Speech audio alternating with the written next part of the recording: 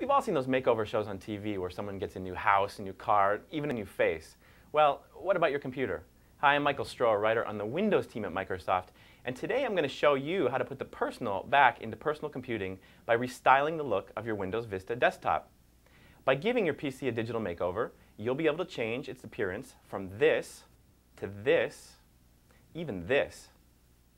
Pretty cool, huh? Personalizing your PC is a lot of fun, but there's also a practical side to all of this. Some of the changes can improve your computer's performance. Others can make Windows easier on the eyes and therefore easier to use. To get started, point to an empty spot on the desktop, right-click, and then click Personalize. From this control panel, you can customize just about every aspect of what you see in Windows, from the menus to the mouse pointer to the icons to the text. Let's start by clicking Windows Color and Appearance, which controls one of the most eye-popping elements of Windows Vista, Aero. Aero is the name for a whole slew of design updates. Window edges now look like translucent panes of shimmering glass. Then there's Flip 3D, which allows you to preview windows by shuffling them like a deck of cards. Finally, my own favorite. Point to any minimized window on the taskbar, and you get these little animated pop-ups to show you what lies behind them. Now, some of you might be saying, wait a minute, I don't see any of that stuff. If so, it could mean a couple of things.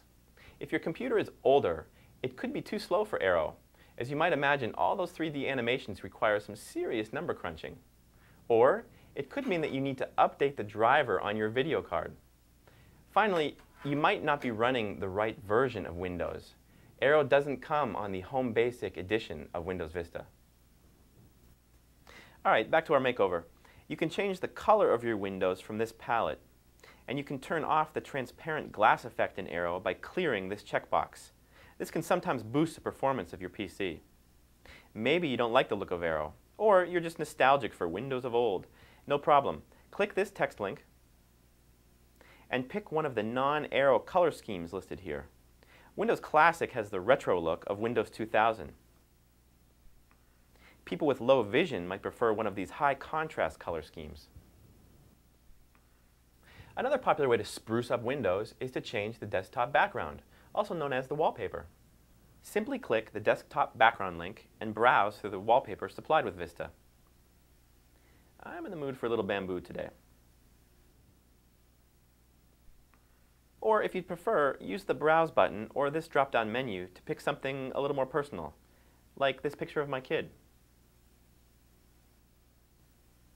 Once you've tailored Windows to your taste, save it as a theme. That's the collection of visual styles, even sounds, that determine the look of your desktop.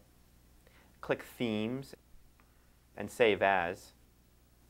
Type in a name, I'll call it Yoshi's Theme, and click Save. I'm Michael Stroh. Thanks for watching and happy decorating.